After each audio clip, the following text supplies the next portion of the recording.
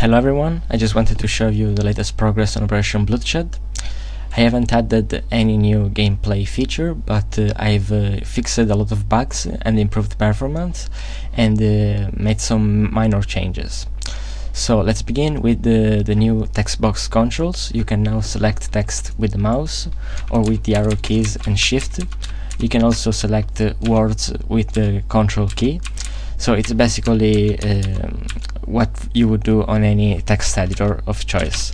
It's a very fast way to change parameters in game. For example, it's very easy to select and modify spawner parameters or to easily change your levels. Also, I've changed the user interface code to adapt to the font that's being used.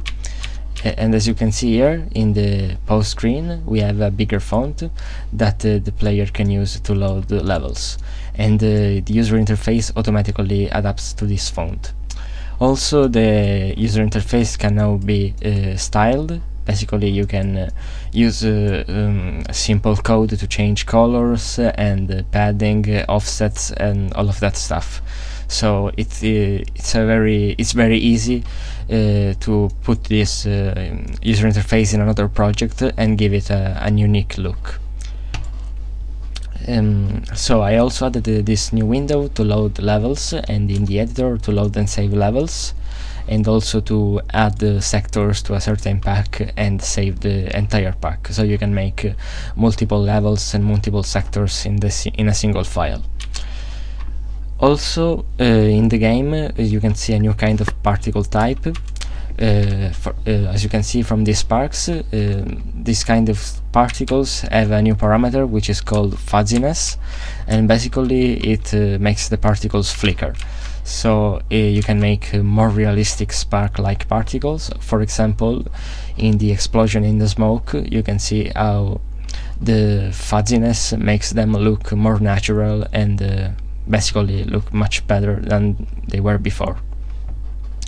Also, the particles are now stored into text files, so that you can tweak them easily and create new particle types with your favorite text editor.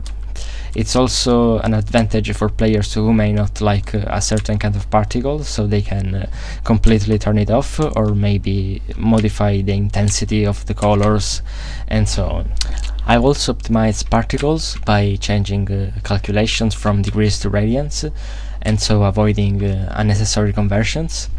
And basically the game can handle a lot of particles on screen and a lot of physical elements, so performance shouldn't be an issue even on lower end machines.